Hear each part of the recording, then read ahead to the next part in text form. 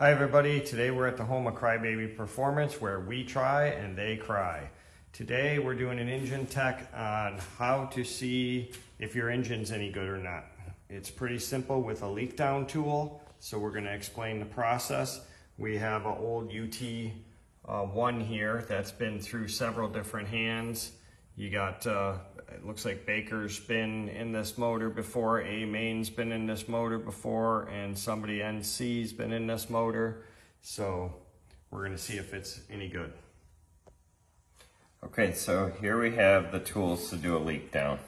You need a 10mm on your impact, your spark plug tool, and a leak down tester, which you can buy this at any auto parts store off the internet. So we're going to start by getting the spark plug out. And I noticed the spark plug's cracked on the porcelain. That could be why this wasn't running so great. If you over tighten a spark plug, you'll crack it. And that may be the case on this one. Now in these little engines, I like to take the valve cover off and take the pressure off the valves. Now with the leak down tester, you're going to be testing the intake valve,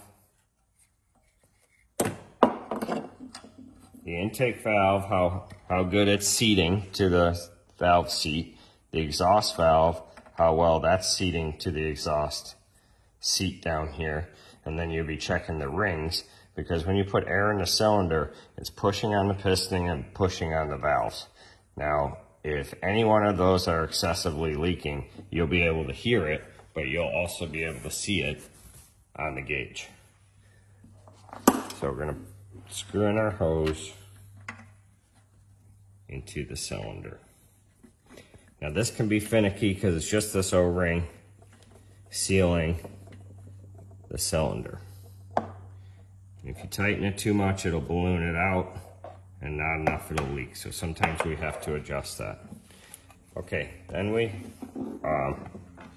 want to take the pressure off of the valve tray.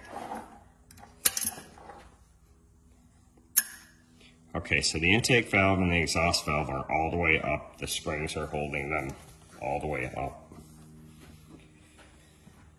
Now we're going to plug in our tester.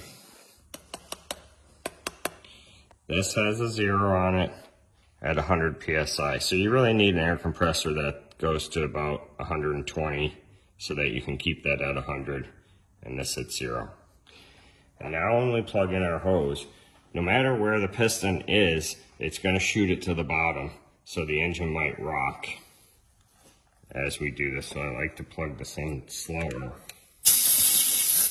and it rocked. Okay, now we have the gauges set. I can hear it leaking, so let's see where it might be leaking from. That's the exhaust valve right there. If you put your ear to it, or the microphone, you might hear that it's leaking a little bit. That's not bad.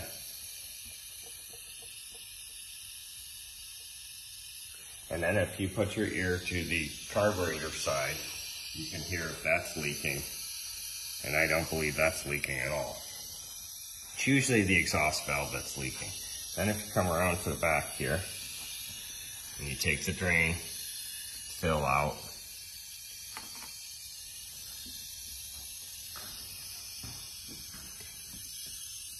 You can hear that leaking. Yep, it's hissing a little bit. Which that's always going to leak or hiss because the ring gaps in these engines are so big that it's always going to, you're always going to hear it in the crankcase. Now the big thing is the exhaust valve, because the exhaust valve gets so hot and it warps the exhaust valve, and that needs to be taken off and lapped periodically to have a fresh engine. So talk about this gauge a little bit. So that's at 0. You're losing a little bit of pressure, okay, because this had 100 psi on it. It's running through this gauge, but right there, that's minimal. You're losing hardly anything. No, because you're losing it through the rings. So will it ever be at 0? No. It might be a little tighter if this had a brand new fresh valve job.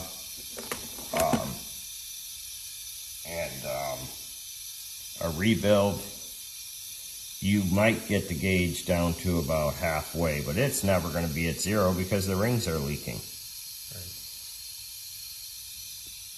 So you can do this on any engine, and you could do this on your car engine, your boat motor. You could tell how good any engine is by doing a leak down on the motor.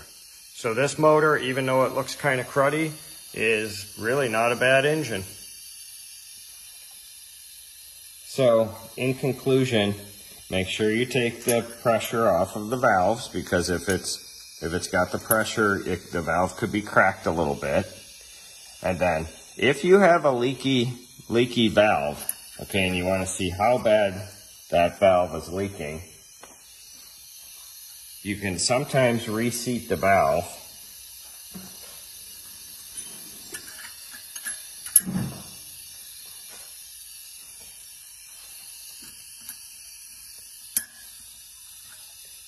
I have to overcome the pressure of the engine, but